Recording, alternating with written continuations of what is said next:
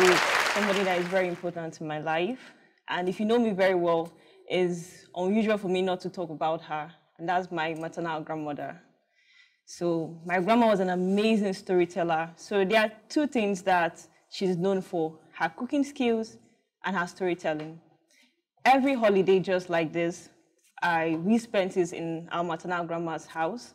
And every night we ate dinner outside every night, right?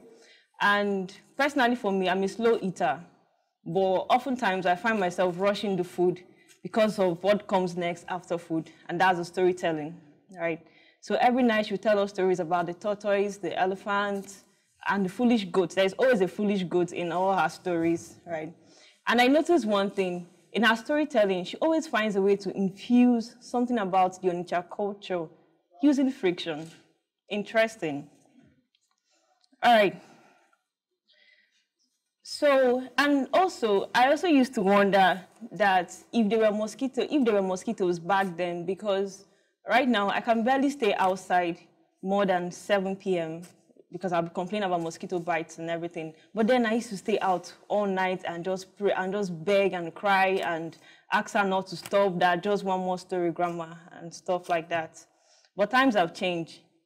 And apart from the mosquitoes, with the generator noise from ours and the neighbors, it's almost impossible to relive that experience anymore, right? Spatial realities.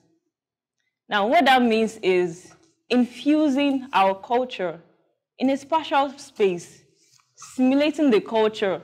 Imagine wearing a VR or an AR gear. When I say VR, I mean virtual reality or augmented reality devices, and you're able to live in the moment, live in the historical moment.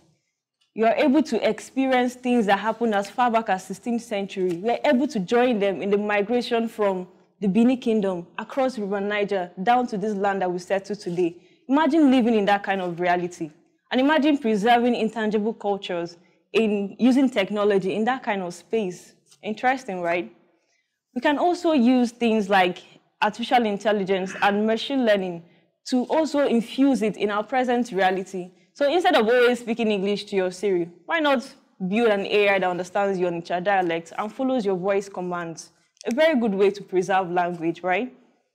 Another way to preserve some of this intangible cultural heritage also is, for example, for some of us that live outside the country or outside the community at large, when you're living Onitsha, you're not just taking Onitsha in your heart.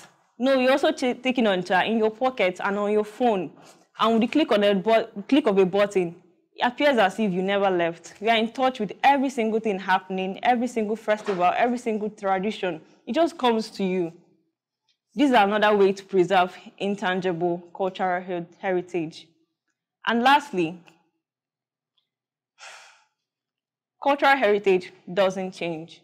But I think the way that we preserve them should evolve. And there are so many things that technology can offer us.